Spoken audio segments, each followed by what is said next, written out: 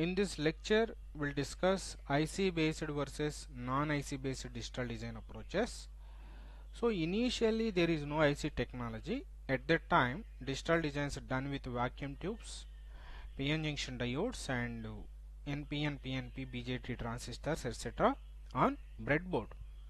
Later IC technology came. So when IC technology started, chips contained initially tens of logic gates. That's called small scale integration.